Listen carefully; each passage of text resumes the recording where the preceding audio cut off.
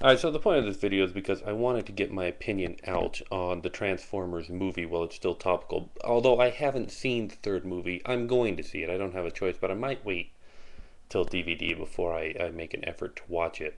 When the first movie came out, I said I'm going to like it because I like Transformers, and the original Transformers was nothing but a half an hour advertisement for toys. So I really couldn't complain if, they ruined a new movie, and as long as Autobots waged their battle to destroy the evil forces of the Decepticons, I was going to be okay with it. What I got was mostly the United States Army waging their battle to destroy the Decepticons, and I wanted more robots, more fighting. Well, in the second movie, we got more fighting and more robots, and Optimus Prime ripping the arm off of Starscream and beating him with it. And I thought, all right, this is better.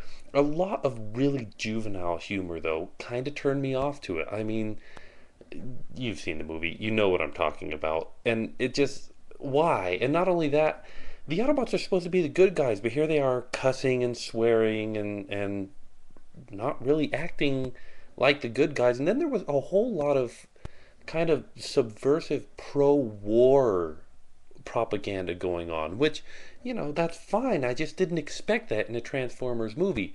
So I don't know what to expect with this third one. Yes, it's Michael Bay, but I don't like to qualify movies on it's good for a movie from this person. That's like, looking at a mess on the wall and saying, yeah, that's a pretty good painting, for a retard.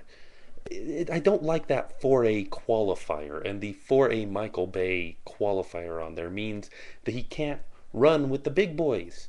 He's got to be judged on his own, and that doesn't fly with me.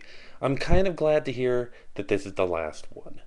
I've endured it, and I've tried to like it. I really have. I've tried to enjoy the series. But like I say, this third one, I'm gonna wait till it's out on video.